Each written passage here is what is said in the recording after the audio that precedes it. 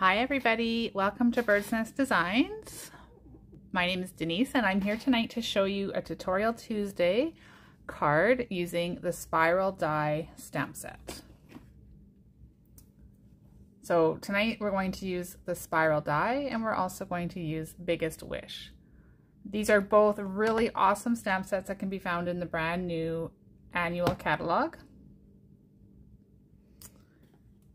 And this background stamp is one that I overlooked the first few times I looked through the catalog, but I'm so happy that I've added it to my collection, and I'll show you why in just a minute.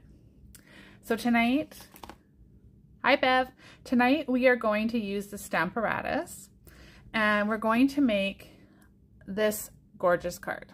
Okay, look how bright and fun that is for summer, and it's super simple.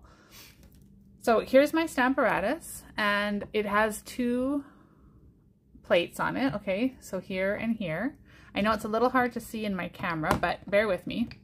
So what we're going to do is we're going to take off one. So I'm going to remove this one here. It just pops right off. Okay, so I'm just going to remove that. We don't need that. Hi Bobby. Okay, we also do not need this foam mat because the stamp set that we're using is the spiral die, which is a red rubber stamp.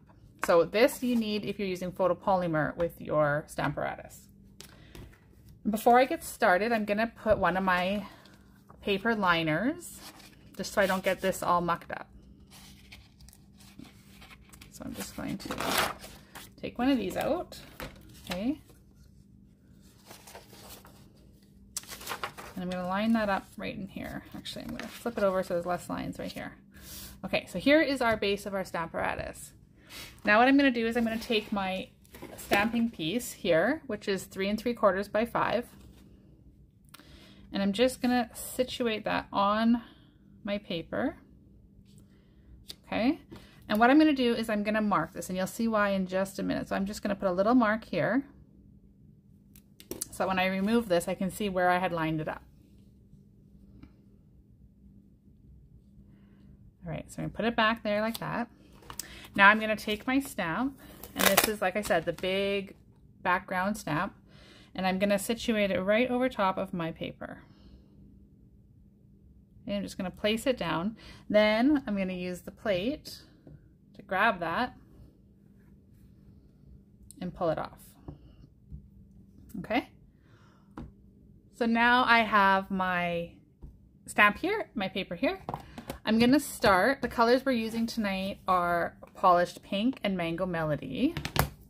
So I'm going to start with the Polished Pink, and I'm just going to ink the stamp all up. Okay, so you can see I've got the ink on there.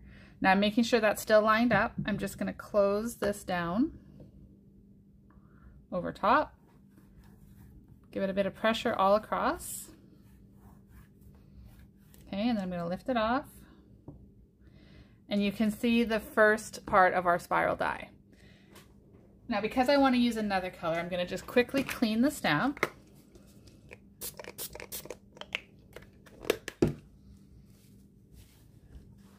Let it clean.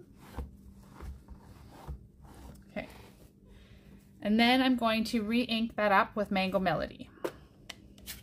These two colors go really awesome together for a nice, bright, cheerful card. So, get this all nice and inked up. Now over here, I'm going to pick my piece up and I'm going to turn it 180 degrees and I'm going to line it up again at that same mark. Okay. Now I'm going to take this stamp that's all inked with the Mango Melody and I'm going to put it right down over top.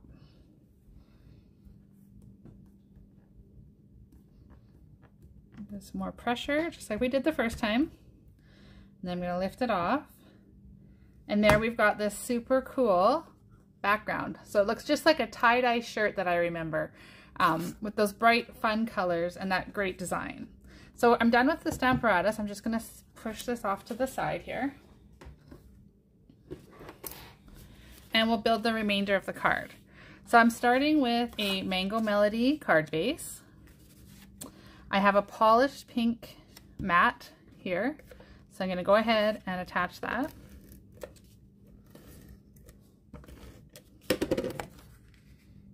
I'm just centering that on the front of the card. Okay, and now we can go ahead and put our beautiful, oh, I didn't cut that quite the right size, so let me just trim that down. I must have used the wrong, that's okay, no worries. So I want this to be 3 3/4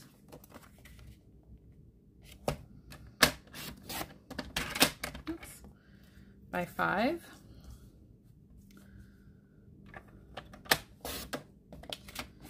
Okay.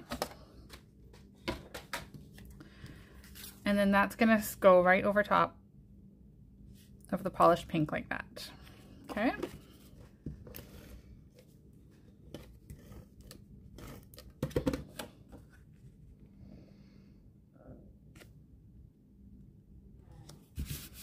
There we go. I just love this stamp so much. It's so fun.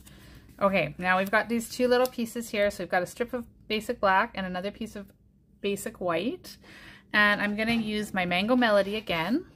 And using the Biggest Wish stamp set, I'm going to stamp Birthday. And I'm also going to be using the Happy. Okay? So, comes the birthday stamp.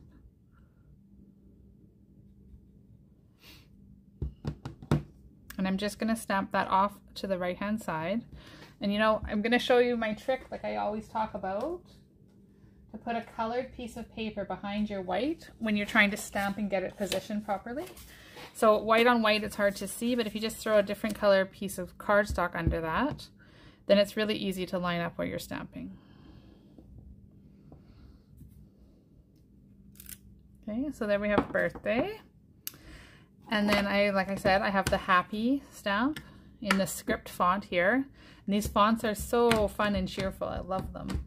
And we're just going to go ahead and stamp Happy right over top of the Birthday. Okay, so there we have Happy Birthday. And then I'm going to get rid of that. I'm just going to put a little strip of tape on either edge here.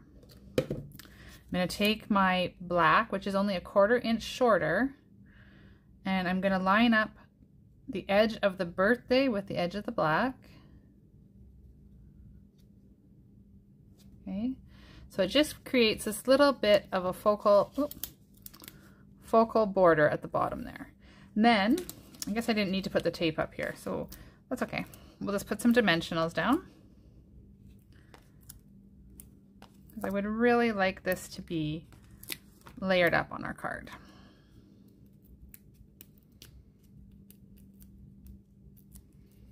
Okay, so that is just going to go, and I'm going to line it up right to the polished pink paper on the edge here.